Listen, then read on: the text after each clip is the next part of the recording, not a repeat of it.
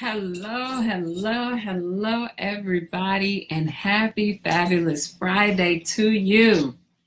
I hope everybody is having an amazing day, a fabulous Friday, that your day has been filled with blessings and may God break through and pour into you like never before. So I just want to speak a blessing over you. I am Prophetess Trish Morissette of Trisha Ministries, and I want to thank you so much for tuning in. I just want to give you a few minutes of empowerment, a few minutes of encouragement, a few minutes of what the Lord has really just put in me to share with you. Hey, Prophetess, thank you, Valerie, for coming on. I appreciate you so much. Your word for the day. We are we are in the last month of the year, and I know many of you are looking back over 2018 and analyzing the year, analyzing what has happened, what didn't happen, what transpired, what didn't transpire. You looked at relationships that you have, you looked at relationships that you don't have, relationships that you're believing God for. Some of you are believing God for spouses and increased income and just so many great and marvelous things. And I think that that is amazing that you do that, because God said, we have to write the vision. We have to make it plain. We have to have something to hope for. And so I wanted to encourage you on this journey of hope, on this journey of just getting to the next level of purpose, of breakthrough. I made a couple of posts this week, something that God really put in my heart. It said, Destiny called and said, you need to make some changes for 2018. And I put a Selah behind that, because I wanted you guys to really think about destiny. I want you to really think about purpose. And I really want you to think about what your life looked like in 2017, this year. What did it look like that you say, I can't do that in 2018? I want to challenge you to make changes. Some of the things that we're so connected to, so tied to emotionally, just relationally, are things that keep us frustrated, depressed, keep us broke as a joke, let's be honest. And so I really want you to analyze where you're at right now. This is your 2017. We're still in it. But what is it that you're going to do differently for 2018? So as a man thinketh, so is he. If you think that you don't deserve more, or you can't get more, you don't deserve better, you can't get better, then guess what? Chances are you're probably right. If you think that, you should be doing even greater than you did in this year for 2018, chances are you're probably right. But if you continue to hang on to the same people, the same ideas, the same concepts that absolutely got you nowhere, your 2018, I can promise you, is pretty much going to mirror your 2017. So I want to encourage you, don't be afraid to step away from the things, the people that are holding you back, things or people that God is saying, I need to disconnect. Don't worry, you're going to be okay if you disconnect. Don't worry, you're going to be okay if you simply trust me, if you simply step out on faith and do what I told you to do. If you don't want 2018 to mirror your 2017, I challenge you to do something differently with your life. Invest in yourself. I mean, just begin to think about, how can I improve me? Whether that means go buy you a book, go get you, take a webinar, go to a conference, go do something to help you be a better you. Because here's the thing, God gave me, he said there has to be a shift in our mindsets. If we keep the same mindset going into this new year, then there are things that are going to be consistent in our 2018 that we're trying to avoid in our now. So I want you to seriously, guys, don't just, wait till the new year come in and we got all these things that we want to do, and things that, I'm excited this year, I want to do that. But no, I need you to be in 2018 right now, because you need to be strategizing and planning, coming up with a system for your life. In business, I'm a businesswoman. I run an enterprise. as business people, we strategize every quarter. First quarter, second quarter, third quarter, fourth quarter. We should know already what we're going to be doing for 2018. What our mindset is. What is going to happen in the first quarter? What are your numbers going to look like? What's your vision? What's the strategy? What are you going to do? So I'm going to challenge you. Have you written out your quarterly vision for your company called you for 2018? What is it that you want? Don't wait till January 1st. Don't wait till December 31st to be like, oh, well, my New Year resolution is this. No. Here's the thing. I want to teach y'all something. I want you to get you a plan. First quarter is going to be January, February, March. What are the goals that you're going to accomplish in January, February, March? Write them down and make them plain. What are things that you're not going to tolerate in January, February, March? What are things that you're going to adjust in January, February, March? I need it because Destiny has called y'all. Some of y'all need to answer the telephone. Destiny called and said, you need to make some changes for your 2018.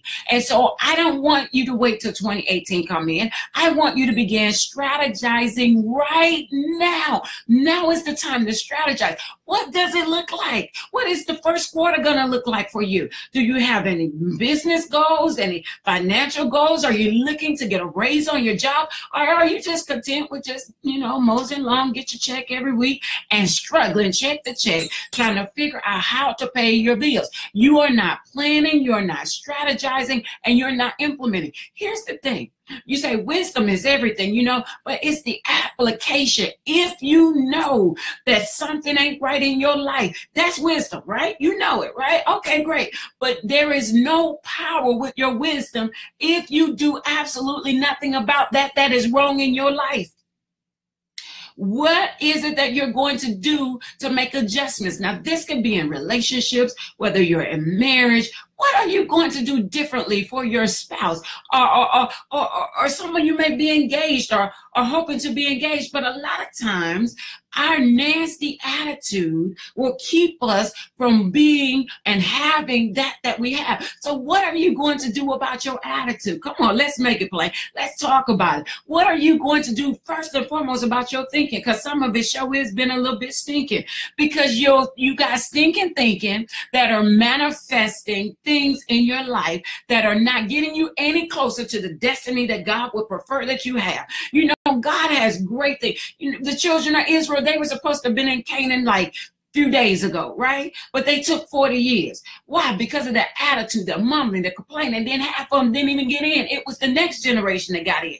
Are you going to be in a position where you're going to mutter, you're going to grumble, and you're going to complain about your life because it's not what you wanted to be? You're not where you wanted to. You're not where you want. It's not going where you wanted to go. You still broke, busting, and disgusted. You still ain't got your Boaz. You still ain't got the increase in your finances. And you mutter and you complain. You got the wisdom of what you don't have. You got the wisdom of what you want, but there's no application to go with that you're talking about. See, this is where I talk about in ministry, where you talking, but you ain't really walking. Come on, somebody. You talking about the wisdom that God gave you. You know you broke. You know you got an attitude. You know you need to do X, Y, and Z for your business to get together. You know that you need to write a book. You got the wisdom.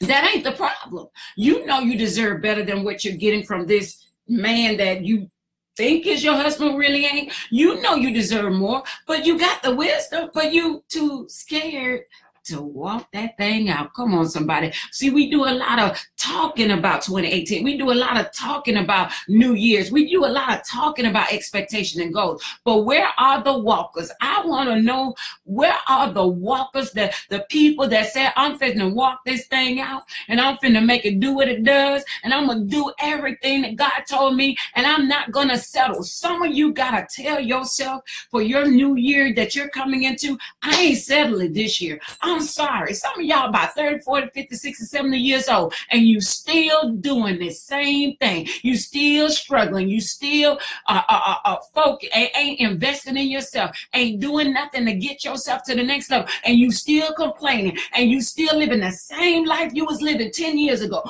When is your change going to come? I tell you when your change is going to come. It's when this right here. You gotta have more than just this idea. This right here has to trigger something in this right here, which is your heart.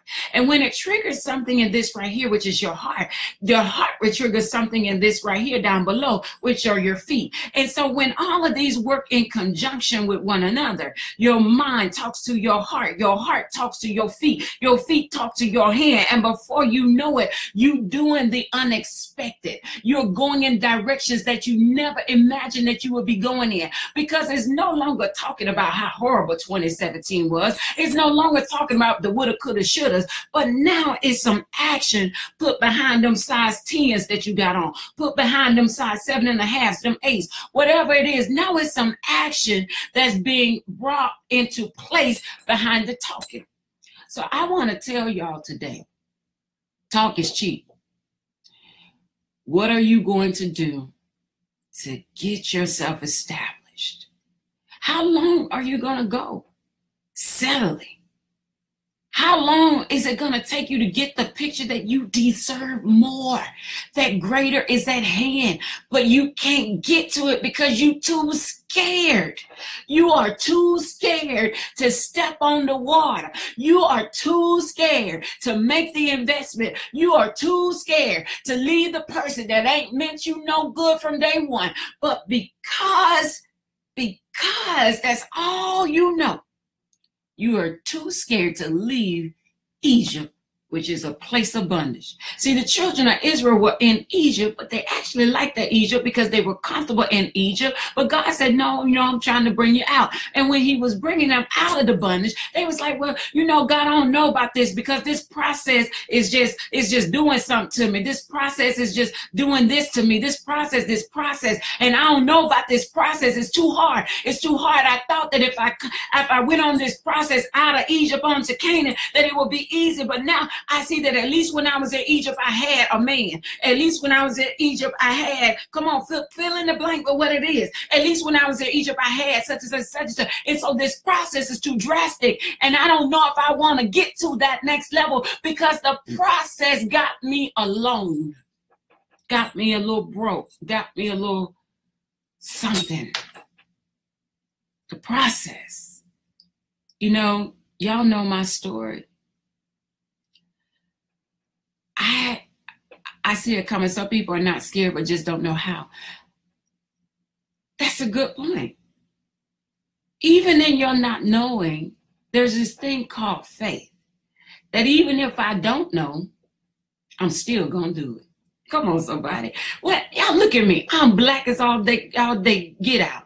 Ain't no Hispanic mixed in me. No, nothing. I'm just Negro. I'm black, okay? But let me tell you, you're looking at a school teacher who God told to go and start a translation agency. What the world? I have no clue what I'm doing, God. I have no clue. So it was the fact that I just didn't know what I was doing. And I'm going to tell the truth. In my not knowing, I was scared because I didn't know what to do. I didn't know the steps to take. And that made me nervous. That made me scared. That made me anxious. That made me so many different emotions. It made so many different emotions come up on the inside of me. And in my not knowing, in my scared, in my not truly getting a big picture. Because let me tell you something. God will give you a picture, a puzzle. I love how Prophet Wise in our church, he gave it. It's like if you can envision this as the puzzle, right? This is a little magazine, little local magazine. But you know how God will give a puzzle, and this is the box to the puzzle. He give you the picture of what the puzzle is supposed to look like. But on the inside, you get all the pieces, and the pieces just fall out, and you're supposed to figure out how to put the darn thing together. And don't let it have 5,000 pieces to it. Because it's like, 5,000 pieces. I got to sit here and put I got to put this picture together out of these 5,000 pieces. Come on, God. Why couldn't I just open the box and the puzzle just be right there? The pieces just be right there. It's the not knowing where to start is what God gives us every single time. And all in the midst of you not knowing, all God wants to know is, do you got faith? You may not know your A from your Z, but all God wants to know, do you got faith? Because if you want your 2018 to look different and you don't know how to walk away, I'm going to tell you how to do it. You just got to do it with your knees shaking and your teeth shattering and you're trembling. This is how you do it. Scared and all, and without a clue. Without a clue. You don't know nothing. You don't know nothing. You just know that you're supposed to do it. Well, God, if I leave him, then what? If this is the picture it looked like we happy on this picture, but when people open up your puzzle, they see that it don't look like the picture after all. You know? But you portraying like this the one that God told you to marry, but was that God? For real? You portraying that this is what God told you to do because you feel comfortable there. You feel absolutely comfortable there. But that ain't God. That's you talking through your comfortability. But I'm going to tell you when you know it's God. Y'all get this. If y'all don't hear nothing else. When you know it's God, it's when you feel real uncomfortable with your comfortable. That's good. When you know it's God, you begin to feel real uncomfortable with what you always been comfortable with. Because God is saying, I no longer want you there. I want you over here. And in order for me to get you over there, I got to make you feel real uncomfortable with where you at right now. So when you start to feel real uncomfortable about where you at and what you're doing and the person that you supposedly with, and they stressing you more than they blessing you, I tell y'all all the time, it might be time to let that joker go, especially if y'all ain't married, because I'm just saying, like, you ain't got to put up with that if you choosing to put up with that. But anyway, but when you begin to feel real uncomfortable with your comfortable, that's when you know that that's a tugging and an inclination from God to keep it moving, Susan. I just want y'all to think about it. Because Destiny called and said, you got to make some changes for your 2018. And in order for you to do that, you're going to be real uncomfortable with your comfortable. That could be with your job. That could be with relationships. That could be with finances. That could be with anything. But you have the knowledge that you're real uncomfortable with your comfortable. But what God is looking for now is the application of knowing that God is trying to take you somewhere different. Will you trust him, or will you stay comfortable with what God is trying to make uncomfortable in your life? That's it. So for the next few weeks, I'm going to be challenging you in different ways about where God is taking you for 2018. I'm going to be challenging you. I am going to intentionally make you uncomfortable. I'm going to intentionally make you think. I'm going to intentionally push you to somewhere greater. I'm going to intentionally do it because we grieve God when we don't do what he tells us to do. And then when all this stuff come in and the fresh anxiety, and God was like, yeah, I knew you was going to, encounter that, because I told you kind of long, like a year, 2 years ago, to make a move and do something different, but you were comfortable with your uncomfortableness that I was putting on you. You kind of ignored it and kept it going, and you didn't pay me any attention. So God's saying, I want you to get uncomfortable. And not just uncomfortable, but I want you to do something about your discomfort. So here's a challenge. I want you to do what I started out talking about. I want you to come up with a quarterly goal for 2018. Quarterly goal, and I want you to write down what's going to happen in the first quarter of your life in 2018. What are the changes that you're going to make? What are the decisions of faith that you're going to take? Then second quarter, what is that going to look like? Third quarter, what is that going to look like? Fourth quarter. See, this is what conglomerations do. This is what major corporations do. That's why they're so successful, many of them anyway. They sit down and they strategize and they plan what their company is going to look like. But with our life, which is our company, we don't sit down and we don't strategize and we don't plan as to what that's going to look like. And so we just haphazardly live life. We haphazardly live life. And we soon find out that the same life we was living 10 years ago is the same life we living right now. 10 years, ain't no 10 years ago to today, ain't nothing happened. You might have had a baby in the process. You know, you might have got a dollar raise in the process. But the way you felt 10 years ago, you still feel the same way now. What's changed? No, nothing really, because you didn't sit down and you didn't strategize your conglomeration, your empire. You didn't sit down and strategize and come up with something major for your empire to grow and expand and reach boundaries that you've never before reached. You didn't do the work. You accepted whatever came to you. And that's not what CEOs of empires do. I want y'all to think about it. Think about it. And this was in me so strong that God was like, you know, challenge them.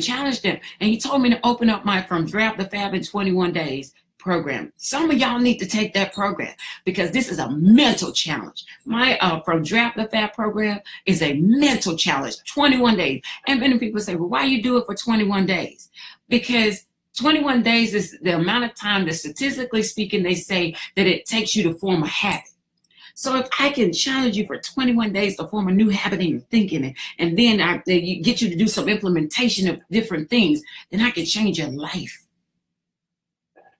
But some of us are still stuck on stupid and wonder why Susu getting blessed and couldn't Rick then got him a brand new house and a car. And why did Sarah get married? And I've been waiting on a man longer than her. And how did Sarah get the good man that loved the Lord? And my husband over here struggling. He's strung out on drugs. And I'm just struggling. You are the CEO of your conglomeration. But you're doing nothing to build your empire. And building an empire starts from within. I don't want you to look at your husband or look at this girl from around the way or your friend. I want you to start from within, and I want you to dissect you. I want you to dissect your fears, your doubts, your everything. I need you to dissect you. Stop dissecting your husband. Stop dissecting your children. Stop dissecting your boss. Dissect you. You are the CEO of your conglomeration, but you're acting like you're the janitor. Now, don't get me wrong. We need the janitors in the conglomeration because we need stuff done. But where's the CEO mindset? I mean, where's the CEO mindset?